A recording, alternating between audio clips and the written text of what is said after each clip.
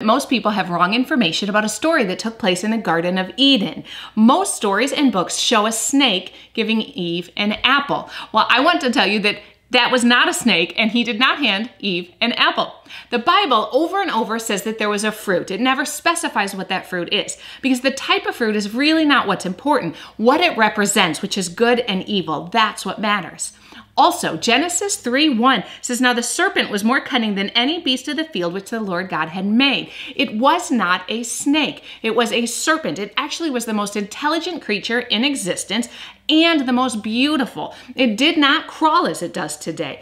Most people believe it actually had wings and stood upright. It was only after the serpent tricked Eve into eating the fruit that God cursed him.